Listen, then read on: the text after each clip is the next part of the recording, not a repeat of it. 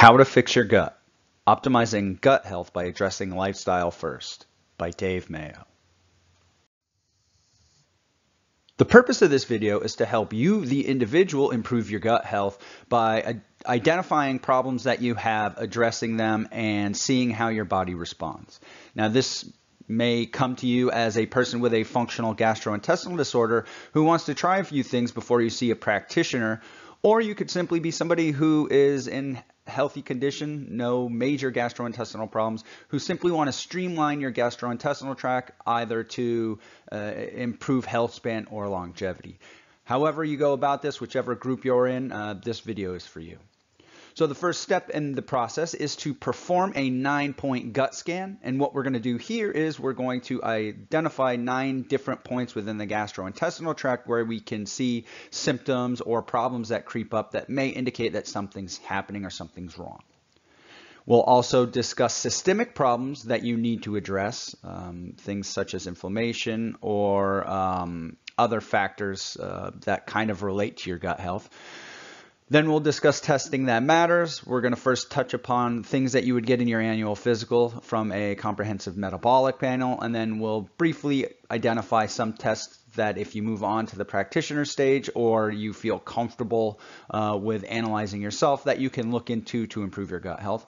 And then finally, we will discuss behavioral factors that you can change or look at to kind of pinpoint where some of your problems might be coming from.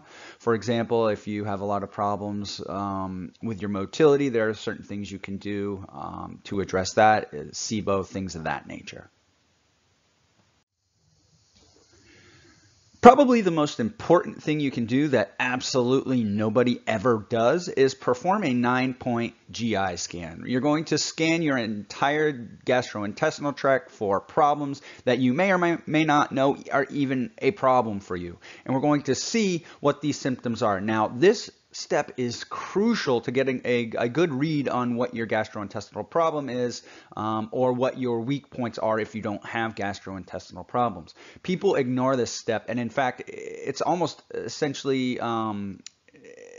worthless to do an elimination diet if you have not assessed your entire gastrointestinal tract, as well as symptoms that may creep up that you should be on the lookout for when you reintroduce foods. So the first step in the scan, we want to assess the entire GI tract. This will give us tons of insight. The reasoning behind this is that digestion is a progressive process. Each step relies on the previous. For example, inside our mouth, chewing does a bunch of things. It doesn't just mechanically break down our food. It initiates the digestive process.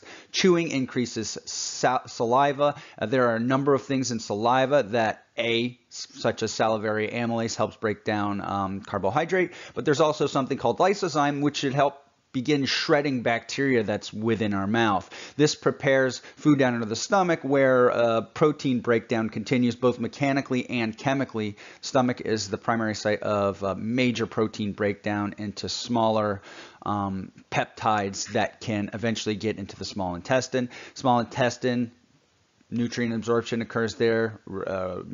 Motility is a requirement. Colon kind of holds the food bolus until it gets sent out the back door. And then we have digestive accessory organs such as the liver, gallbladder, and pancreas. And we want to assess the functions of these organs as well. We want to look at the entire thing. We want to identify symptoms we may have that we're really not focusing on, or things that we may not know are problems because they don't elicit crazy symptoms, but they may be underlying issues, such as you may not know your oral microbiome is a problem, but that oral microbiome could actually help promote inflammatory bowel diseases such as ulcerative colitis and Crohn's disease. That's really key here. Problems in one area often pop up elsewhere, especially the oral cavity. The bacteria that grow in your mouth go through your entire digestive tract if you don't break them down in the stomach, if you don't kill them, if bile acids don't kind of emulsify their membranes. If none of that stuff happens, you can have bacteria translocate from your mouth into basically anywhere else in your digestive tract, and that's not necessarily a good thing. Multiple problems. So if you have a problem with your oral health, you notice you have a problem in your stomach health. Multiple problems generally identify deeper problems, and there's almost certainly some sort of systemic issue contributing to the problem, such as diabetes or non-alcoholic fatty liver disease. And as I mentioned, not everybody does this, but this is a crucial step in gut healing. It's certainly something you should do if you are even considering doing an elimination diet. A lot of people don't think about this at all. They simply say, I'm going to go low FODMAP, or I'm going to do AIP, or I'm just going to go carnivore and eliminate essentially everything out of your diet. The problem is most diets don't work long term. After 2 years, people get bored with them and they end up going back to their other diet. So you can spend, 6 to 12 months eating nothing but meat, or you can spend, a few months identifying the foods that are right for you, that work well with your digestive tract and make you feel good, and then just center your diet around those foods and kind of dabble with foods that may not be so great only occasionally. So we're going to begin in the mouth and upper esophagus, simply because you can have bacteria kind of translocate more easily from the mouth into the upper esophagus. We're talking about general oral health. Do you have a history of cavities or abscesses or things of that nature? Bad breath is a pretty good signal that your oral health is not great. Gingivitis and other periodontal disease, which clearly contribute to bad breath as well. Bone erosion or a root canal. Now, I know a lot of people think, oh, you got a root canal. Well, a lot of people think that root canals are, bad for health or whatever, but I'm more concerned with why the root canal happened. If you had a root canal because you had trauma to your teeth, you broke a tooth and you had it replaced, I'm less concerned about having that root canal than having had a root canal because you have poor oral health. It's going to indicate that your oral microbiome is probably pretty bad. Canker sores or aphthous ulcers are another thing to look out for. They're common. Certain foods can trigger them. That does not necessarily mean you are intolerant to the food. It just means you're sensitive to the food. For example, people who get these ulcers often tend to eat more acidic things than people who don't. But it can also indicate that you're having problems further down the gastrointestinal tract if you are forming some form of an immune response to the to some foods. The burning on the roof of the mouth, which is a common thing. It's kind of unexplained, but it can indicate that there is an imbalance in the oral microbiome and may also indicate problems further down. Thrush, oral thrush, thrush in your throat. This is simply candida from your mouth converting into the fungal form and becoming pathogenic. It can cause problems. This can indicate problems with your diet, and poor oral health in general. It can also indicate that the immune system in your mouth is not working properly because it normally suppresses the conversion from yeast to fungus from candida.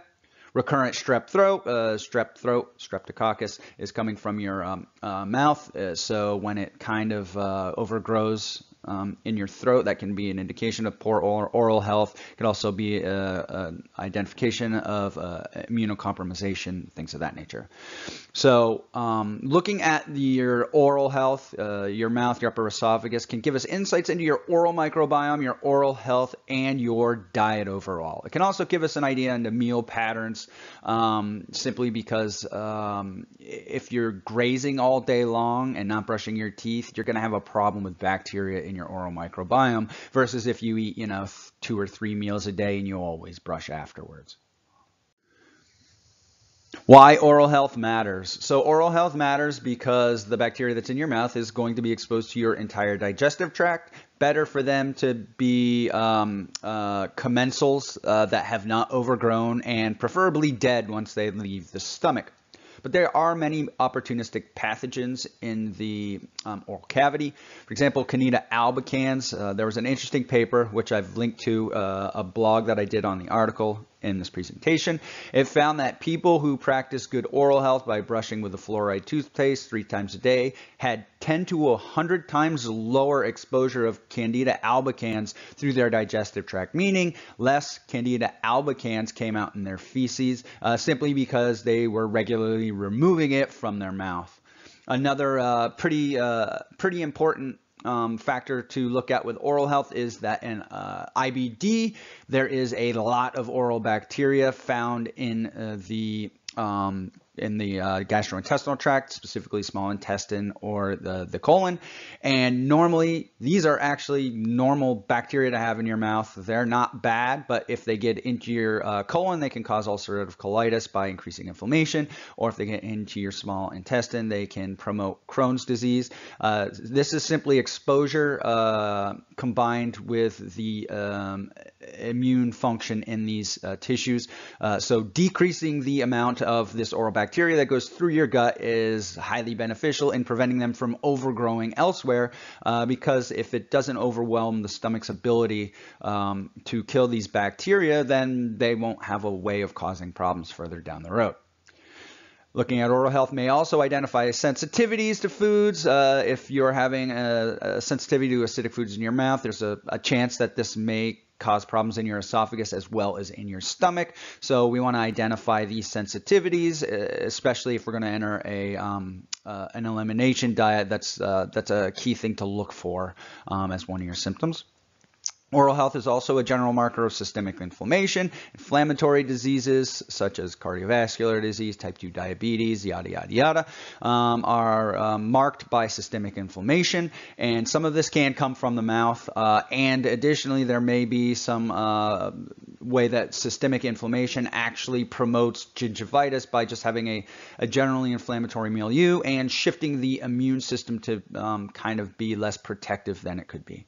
And finally, as mentioned in the previous slide, oral health can be a potential marker of meal structure. If you're snacking all day, if you're not eating very well, this can kind of give you a pretty good idea that you need to change your diet. The lower esophagus and stomach. Now, the esophagus is simply a pipe moving from the mouth to the stomach. So we broke it up between upper and lower esophagus because generally problems in the esophagus are going to be a direct result of something going on with its neighbor. So with the upper esophagus, generally it's going to be problems with oral health kind of creeping in there. But with the lower esophagus, it's going to be problems with the stomach causing problems with the upper esophagus. So things like esophagitis, GERD, gastrointestinal reflux disease. Now it's interesting, new data indicates that it might not just be stomach acid creeping up into the lower esophagus. It can also be bile flowing back from the duodenum into the stomach as well. Stomach ulcers are another problem you want to be on the look for. Early indigestion. What I mean by that is within the first 30 to 60 minutes of eating, indigestion. It's perfectly normal to burp a little bit when you either drink or eat because you're swallowing some air, but here we're talking about, not simply minor burps. We're talking about major indigestion, kind of this feeling within your stomach of excessive gas, kind of forcing burps to come out early on in the feeding process. Overgrowth of H. pylori. This is almost certainly caused by a multitude of factors: increased inflammation, problems with the mucus layer in the stomach, stress is involved as well, which is probably working its way through the gut-brain axis. So having an overgrowth of H. pylori, which you wouldn't necessarily feel, but you may have gone to a doctor and they may have done a test and found that H. pylori is a problem for you. H. pylori is in a lot of people. It only causes problems when mucosal defense system in the stomach doesn't keep it at bay. Functional dyspepsia.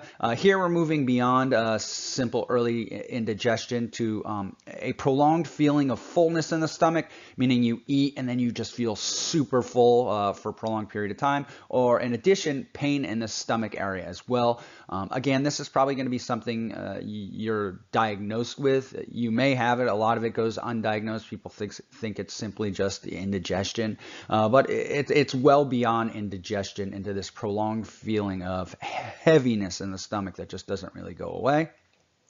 And finally, gastroparesis. Gastroparesis, effectively stomach paralysis, is delayed gastric emptying. Gastroparesis is interesting. The stomach actually plays a pretty big role in blood glucose regulation. When blood glucose levels get too high,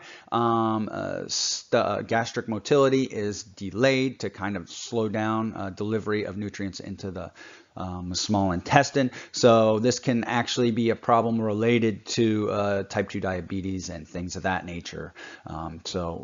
These are the things to generally look for with stomach. Why does stomach health matter? Stomach health is a major site of chemical and mechanical protein breakdown. So if it is not working properly, it is a bad situation. Another problem is if you have permeability in the stomach. Again, since it's a major site of protein breakdown, you're going to have much larger proteins entering into your bloodstream. You absolutely do not want this. The stomach is effectively breaking down ginormous chunks of protein into smaller, more manageable peptides, which are smaller lengths of proteins that can be broken down more effectively in the duodenum. So if your stomach acid isn't working properly, if it's excessive and it's damaging the stomach wall, this is a major problem that needs to be addressed. Stomach's also a major microbial kill site. The hydrochloric acid in the stomach should do a good job of breaking down any bacteria that comes through. Not to say that you want to ram down a ton of bacteria into your stomach, but it kind of gives you a backup plan for if, say you're on vacation and you don't get access to brushing your teeth. If you have a healthy stomach, that shouldn't be a major deal. But if you're continually not brushing your teeth, continually exposing the stomach to tons of oral bacteria, that may not necessarily be a good idea. Properly functioning stomach should prevent that oral bacteria from making it past the stomach, which is interesting if you think about it. I mentioned earlier about how there's excessive oral bacteria in IBD, so it's clearly making it through the stomach. So in addition to looking at oral health, we have to look at stomach health, and these aren't even manifestations within the stomach or the mouth. These are manifesting within the small intestine or large intestine. Just brings you back to how important the progressive nature of the digestive tract is. And as I mentioned previously, it participates in blood glucose regulation. Reasoning behind this: if you have high glucose, you're more likely to have functional dyspepsia and gastroparesis as well. Correcting blood glucose can improve gastric motility, which would decrease your feeling of fullness and pain in the epigastric region. Moving along to the small intestine, we have a number of problems that can creep up here. Small intestinal bacterial overgrowth, which is an overgrowth of bacteria in the small intestine. Now, this could simply be normal, commensal, healthy bacteria within the small intestine that simply overgrow. The small intestine is an area where there should not be a high number of bacteria, even if they are beneficial. It can also be further down. It can be in the ileum, say the ileocecal valve, which separates the small intestine from colon, isn't working very well. Then we can get an overgrowth of bacteria that occurs in the large intestine into the small intestine. What's really interesting with something like SIBO is it's actually an issue with motility, and when the motility of the small intestine more resembles the colon, the bacteria within the small intestine, both in numbers and in the makeup of those bacteria, tend to resemble the colon bacterial microenvironment as well. Duodenal ulcer, again, this is something you would have been diagnosed with more than likely. Delayed indigestion, so we're talking about 60 minutes to 2 hours after a meal, suddenly getting all of these burps. Again, we're talking about major indigestion. We're not just talking about a burp here or there, a couple hours into your meal. We're talking about relatively major indigestion that's delayed simply because now the stomach is opening up into the duodenum and gas can escape from the small intestine in the stomach and make its way out as a burp. Crohn's disease, again, something you're probably diagnosed with. You may have it and you haven't been diagnosed. Again, most of these problems, a lot of people think, oh, I just have indigestion, and they're not going to the doctor to get checked up, which is bad. Celiac disease, the same. If you have it, if you know you have it, you've been diagnosed with it, you're not kind of guessing. Don't guess on something like that, especially with celiac disease, because we know the trigger, and eliminating gluten is a very effective way to preventing that, at least the symptomology. Bowel obstruction, again, this is just a blockage, probably related to either some problem in motility or a specific area within the small intestine that has been damaged. So it's either in a chronically contracted state or it simply does not relax. This can present it as an obstruction, or you could have an actual obstruction. Finally, IBS, multiple types. There's IBS-D as in diarrhea, IBS-C as in constipation, and IBS-M as in mixed. A lot of this can be related to things going on in the small intestine, but in general, IBS is a problem within the colon.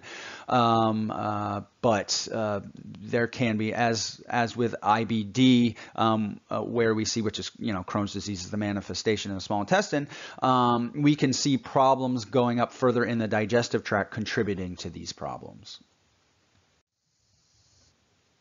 Why does small intestine health matter? Well, the small intestine is the primary site of nutrient absorption. So if you think about that, if it's not working properly, you could not be absorbing all the nutrients from your food, which could be inducing nutrient deficiencies.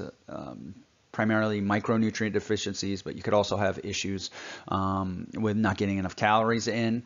The small intestine is also exposed to bile acids. These things are secreted by us to help emulsify fats and break them down, but they will damage the cells of your small intestine if they are exposed to them. Ideally, they make it all the way to the ileum where we have receptors to recycle them. The small intestine should have a low bacterial load. It is not like the colon. It's supposed to be very low in bacterial numbers because it's exposed to all these enzymes and bile acids that keep bacterial numbers low. The small intestine is also not as protected as the colon. The colon has two mucus layers within it, and one of them is very dense, tightly packed, and attached to the intestinal wall. This prevents bacteria from exposing itself to the intestinal wall, which decreases immune response, gives the gut a chance to identify things that should be there and that shouldn't be there. It promotes immune tolerance and can help eliminate pathogens before they come into contact with the intestinal wall. So motility and mucus production are key factors in the small intestine. If you have a small intestine disorder, there's a good chance you probably have a motility and mucus production problem. The reason for this is mucus production is coming from the intestinal wall, and it's pushing bacteria away from the intestinal wall, and motility is kind of shuffling the bacteria out of the small intestine and towards the large intestine. So having both of these are very protective factors for the small intestine, and the disorders of both motility and mucus production are very problematic for the small intestine. Now we can take a look at the final portion of the digestive tract, that is the large intestine, also known as the colon. And there are a number of problems we can see here: diarrhea, constipation, and other stool abnormalities, electrolyte and water imbalance, diverticulitis and diverticulosis, polyps, IBS, ulcerative colitis, and adhesions and or obstructions. Now, when we take a look at what the colon does, we get a pretty good idea of why colon health matters and why it is crucial for having a healthy gut and overall health. The large intestine is the major site of stool formation. First of all, we have the leftover products from our food making their way in there, things that are undigestible and or unabsorbable that are forming bulk, feeding microbes within the colon. And therefore, the large intestine is the major site of stool formation. And we're not just dealing with, the leftovers from what we ate. The colon is actually also really important for the absorption, which is taking water from inside the colon and absorbing into the body, and secretion, which is the opposite direction, taking water from the body and dumping it in the colon, as well as electrolytes. So it can play a pretty critical role in our electrolyte balance. And as a result of the active secretion and absorption of water, it plays a really important role in our stool consistency. Also, it plays an important role in our stool color, which is going to have to do with our next important part of the colon, which is the high bacterial load. It's where the vast majority of our microbiome is. Therefore, we can see gas and bloating and things of that nature. particularly if we see dysbiosis or overgrowth of specific types of bacteria. However, we can also see when we have a messed up colon, it can eventually lead to bacterial translocation, which is the movement of bacteria from the large intestine into the bloodstream. And this can cause problems. It can cause systemic inflammation. It can negatively impact the liver because that's the first place that bacteria and bacterial byproducts are going to go for detoxification. And finally, we have various site-specific conditions that change throughout the colon. As you can see in this image, we have the beginning part, the cecum right here, which is immediately attached to the small intestine, the ascending colon, which moves up, the transverse colon, the descending colon, the sigmoid colon, which when you kind of get trapped gas, this is one of the areas where that happens. And we have also the appendix and the rectum, which we're going to discuss in a moment. But these are diverse in the type of bacteria they house. They're basically because we have different levels of oxygen, different levels of metabolites, and different pH all the way throughout. So we're going to see very different microbiome signatures throughout these three primary areas and the sigmoid colon. For one, generally speaking, the cecum right here is generally more acidic because we have bacteria fermenting the fiber, creating short-chain fatty acids. And then we get down over here to the descending colon. We're going to have a little more alkaline environment. We're going to see fermentation of amino acids over here, and that's going to create ammonia. While it is one long tube, it is drastically different in each of these four areas. Finally, which we're going to kind of include this as part of the digestive tract, is we're talking about the appendix and rectum, which are effectively offshoots of the colon. They are parts of the colon, but we want to look at these a little differently. Their functions are warrant that we do this. They're both offshoots of the colon, and problems in the appendix or the rectum may indicate problems within the colon. The appendix data seems to indicate that the appendix may seed the colonic microbiome. In other words, it may house some bacteria that functions as a blueprint for the microbiome in the cecum and beyond.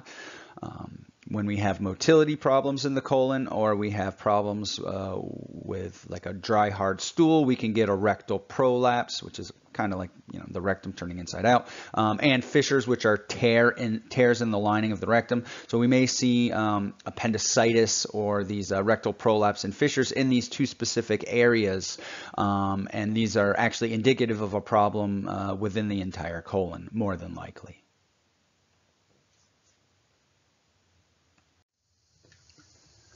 Here we have our accessory digestive organs, which play a role in helping break down our food.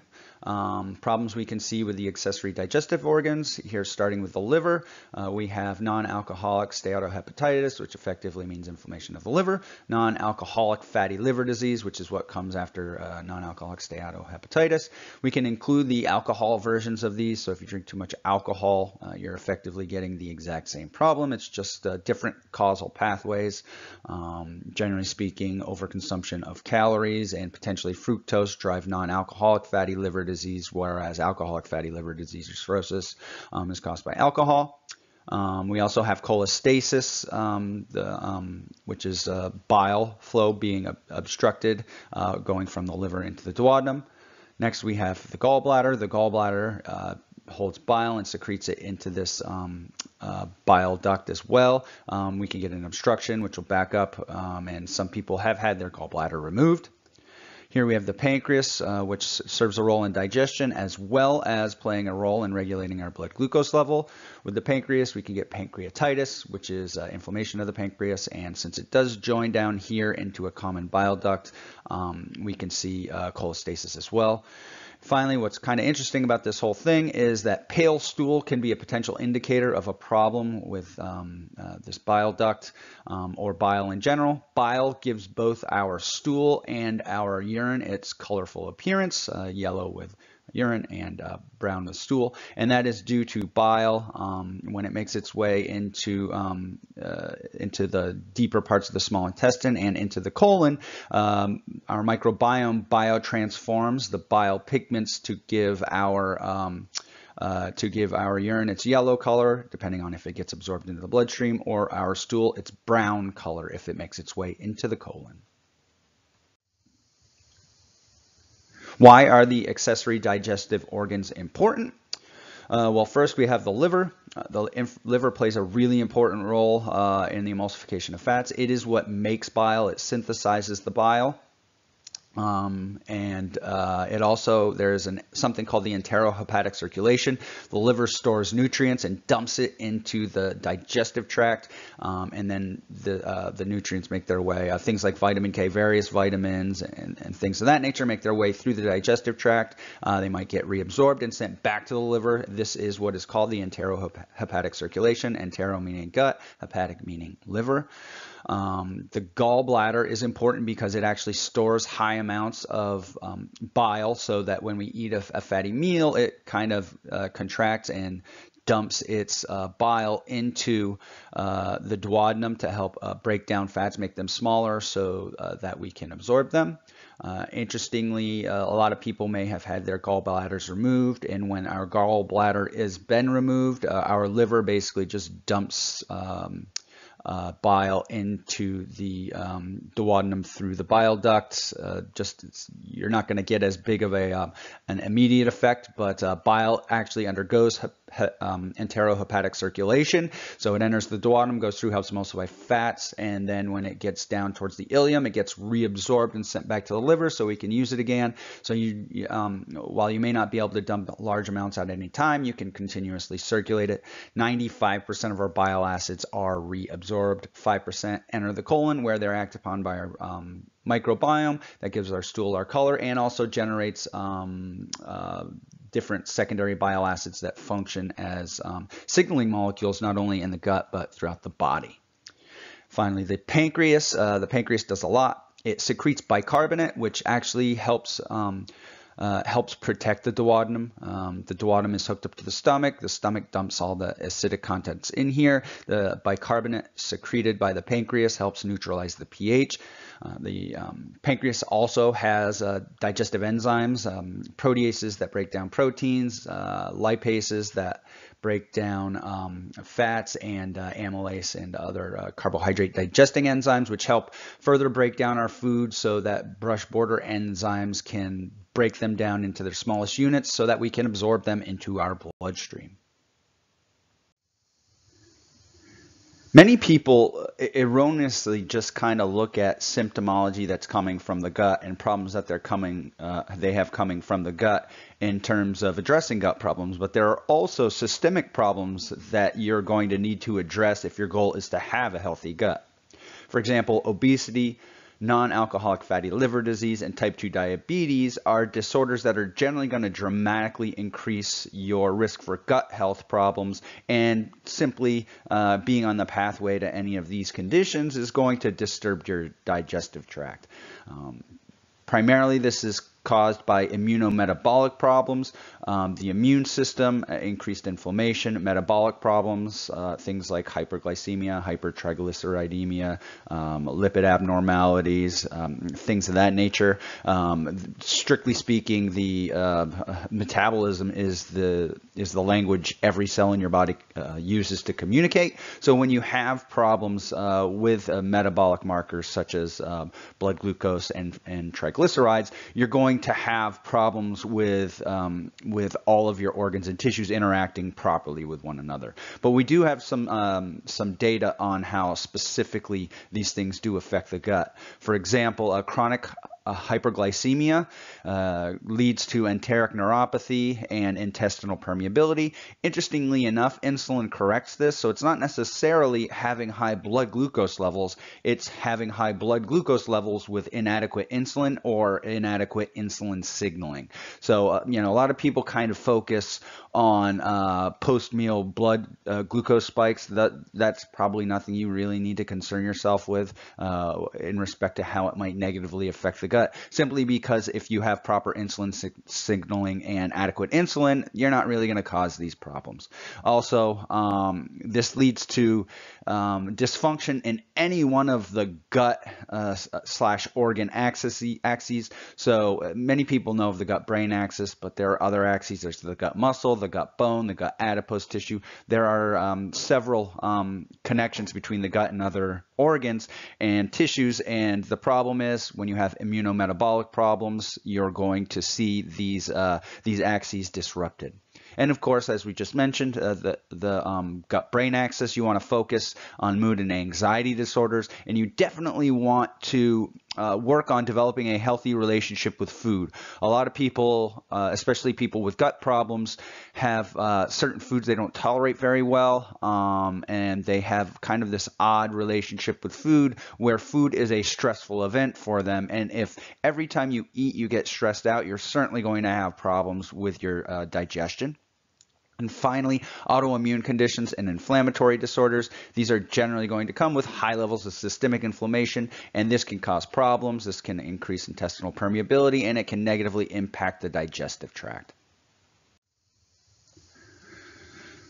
So there are a number of tests we can look at. The first category of tests that we want to look at are tests that are general tests that you'll normally see on like a comprehensive metabolic panel that you get with your annual physical. Things like thyroid tests, thyroid stimulating hormone, TSH, T4, T3, reverse T3, and TPO antibodies. This will give us an idea of how the thyroid's functioning. The thyroid helps regulate our metabolism, so when we have problems with our thyroid, this can impact how our gut works. Liver enzymes, AST, ALT, ALP, which is alkaline phosphatase, and GGT. These can give us an idea if the liver is working well. As we mentioned earlier, the liver is really important for digestive tract function. It has the enterohepatic circulation, so we want to make sure our liver is functioning properly.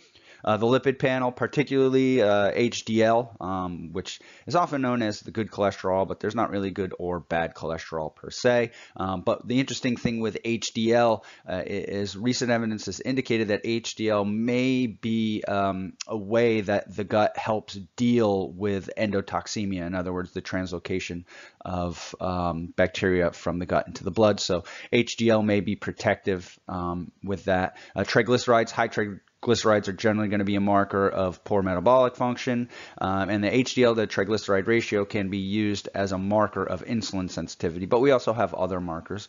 The glucose markers that we generally look at are oral glucose tolerance test, which is how your body deals with a 75-gram load of glucose. Hemoglobin A1C is another pretty good blood glucose measure. It's a 3-month measure of your blood glucose levels. Fasting insulin is also an interesting one, and you have to look at it in context. Low fasting insulin in a healthy person is probably good. Low fasting insulin in a long-time type 2 diabetic is probably bad. That's probably indicative less of insulin sensitivity, as well as less of insulin sensitivity and more that your pancreas isn't functioning properly. And finally, inflammatory markers, high sensitive C-reactive protein and glyc-A are pretty good markers of systemic inflammation. We want to know what those levels are. And interestingly, most of these, last three, the lipid panel, the glucose measures, and the inflammatory markers are on a new test called a Precision Health Report test, which assesses your cardiometabolic health. Very interesting test. I've had it done. I had very good results. I'm very psyched about that. But you may want to look into also getting that Precision Health Report to see what your cardiometabolic risk is. Now we can delve into more gut-specific testing. Interestingly, there's a cool little test put out by Zoe, who has an app to help assess gut health and individual response to diet. And they have a blue poop test. Basically, you just create these muffins with a specific type of blue food dye. You consume them and you see how long it takes for your poop to turn blue or green. This can give you an idea of how quickly things are moving through your gastrointestinal tract, which can give you a pretty good idea of some of the microbes you have living there. A 5-sugar intestinal permeability assay. This is very interesting. There's 5 different sugars. You consume them, and based on how they're digested and absorbed in the gut, you can get an idea of where specifically you may have permeability issues. We will cover that test in a future video. Microbiome analysis with clinical markers. A lot of the old like uBiome only gave you the microbiome analysis, but the newer ones are much better. They give you clinical markers, which are also helpful on top of the members of your microbiome. They give you markers such as short-chain fatty acids, calprotectin, bile acids, antimicrobial peptides, and mucus in stool. They can also assess for parasites, sulfate-reducing bacteria, which can kind of give you an idea of whether or not you should be eating a high animal protein diet or not, and yeast as well. And finally, obviously, the colonoscopy is a regular test that people begin getting in their 50s, which can, give an idea of the healthiness of specifically the colon.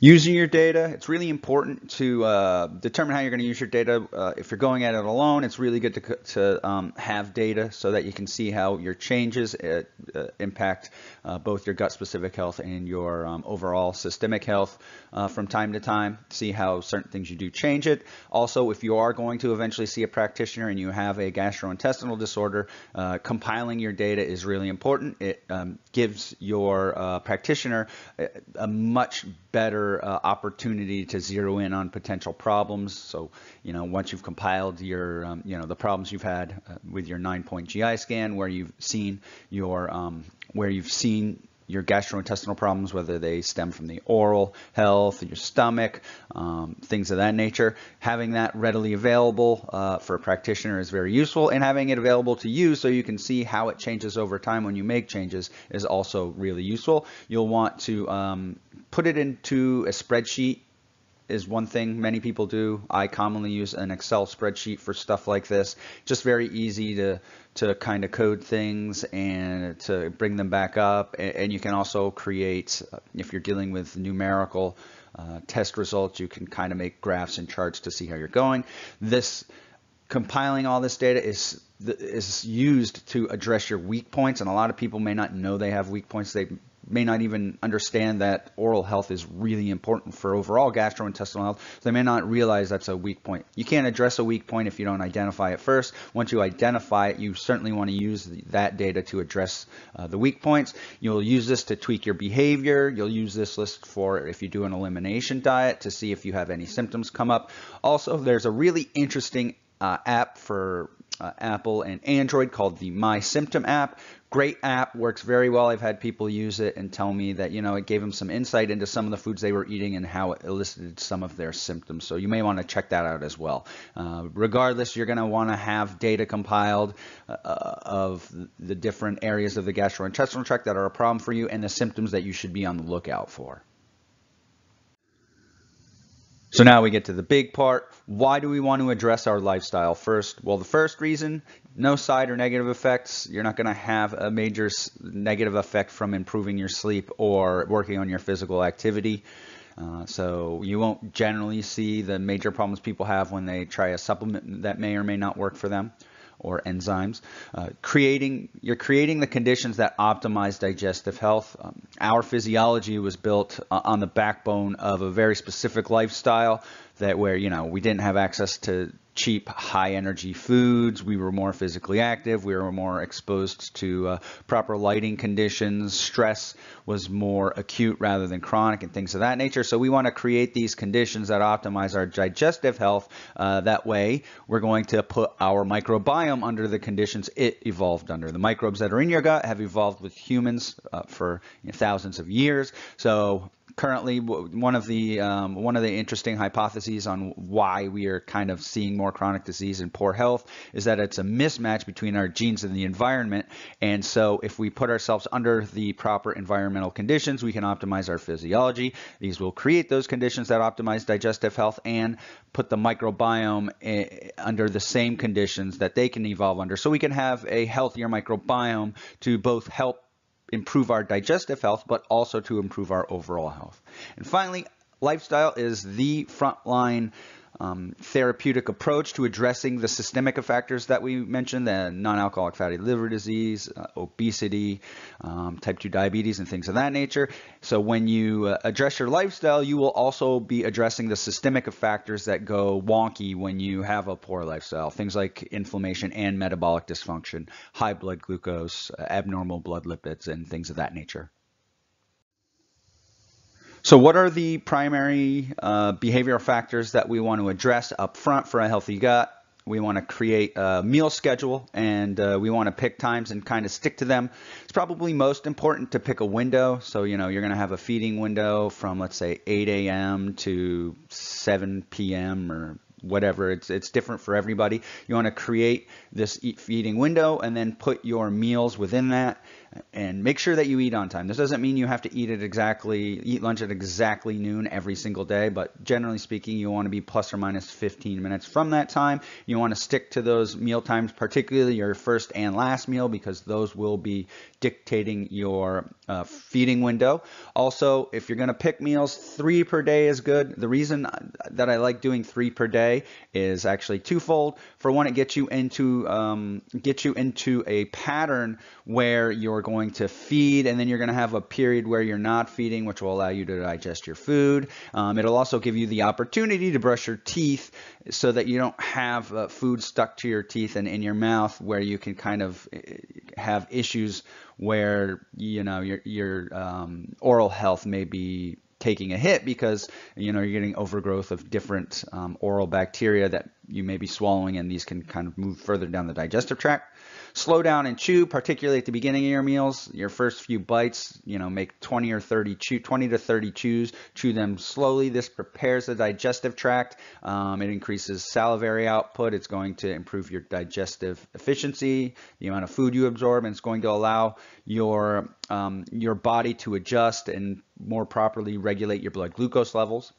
Schedule daily walks. This is another way that you can really improve your blood glucose levels. You can schedule walks immediately before or after meals. That way, if you do eat a higher carbohydrate diet, you won't get huge spikes. Again, ultimately, those post-meal spikes are not a huge issue compared to having poor blood glucose regulation and poor insulin sensitivity. Those are much bigger issues. Scheduling walks will address all of those things, and you want to kind of look at your daily physical activity as mostly walking, but you also want to add in exercise.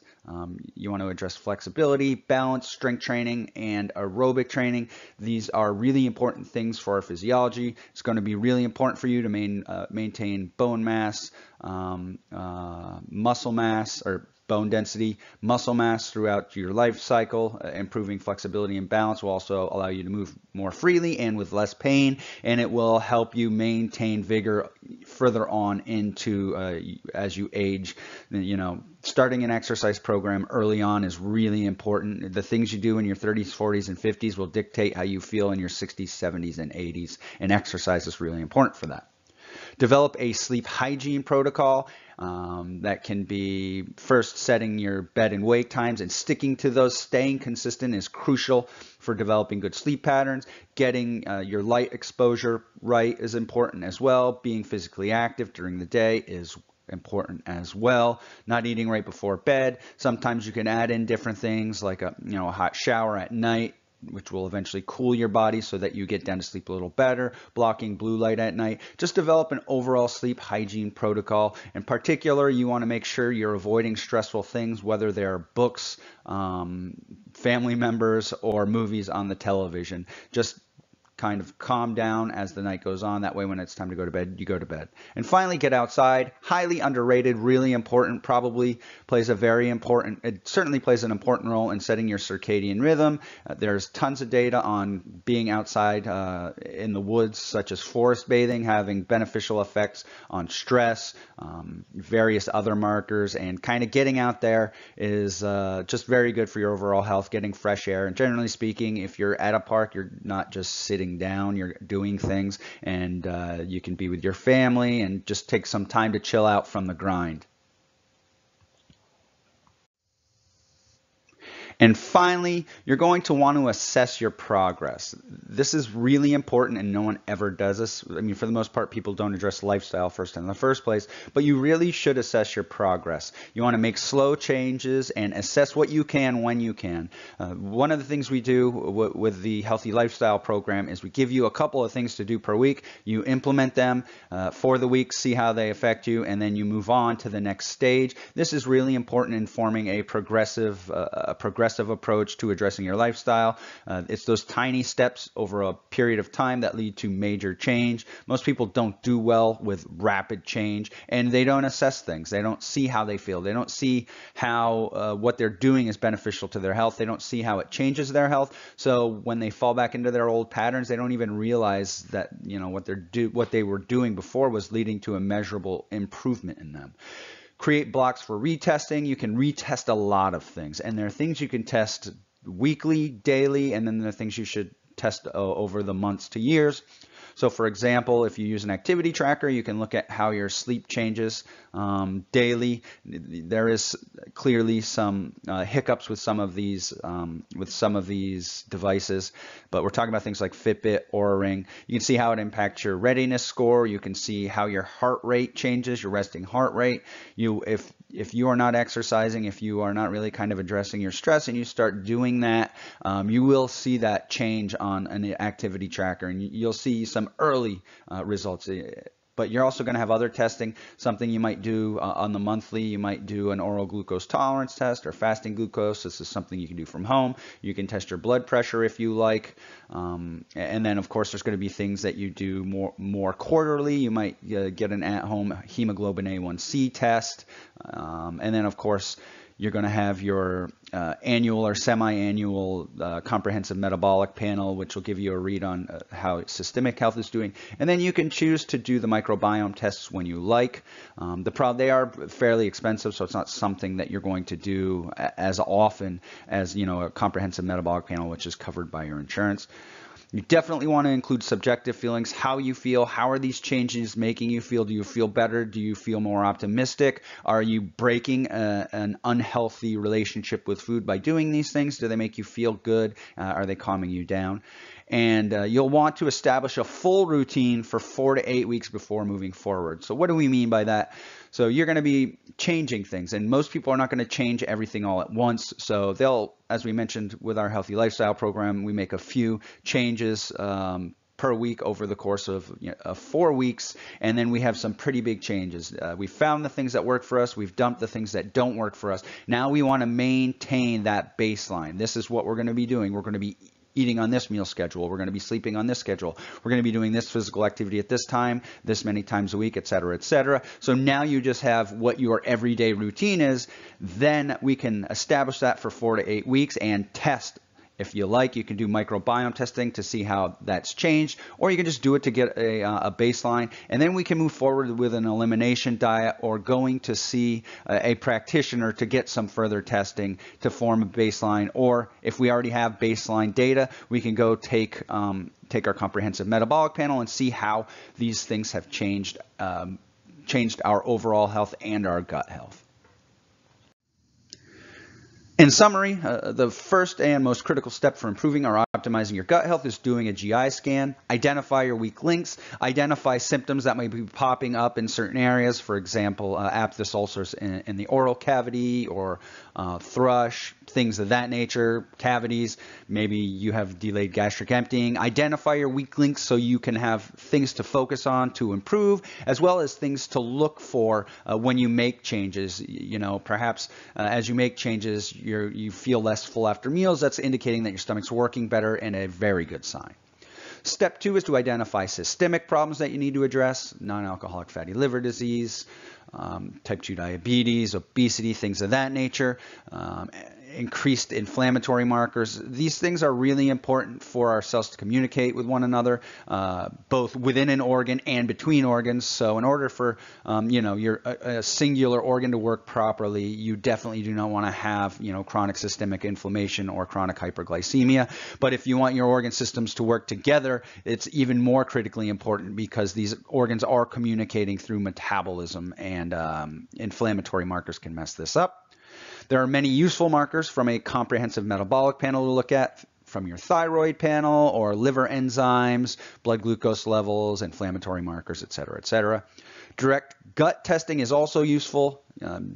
Generally speaking, if you're not trying to waste money, I would wait until you do the behavior change first and then use that as a baseline. Some people like to do the testing more and don't really care about the cost. And if you really need to get buy-in, it's probably best to do a form of gut testing, whether it's an intestinal permeability assay or a microbiome test with clinical markers first, make the change, and then see how those change moving forward.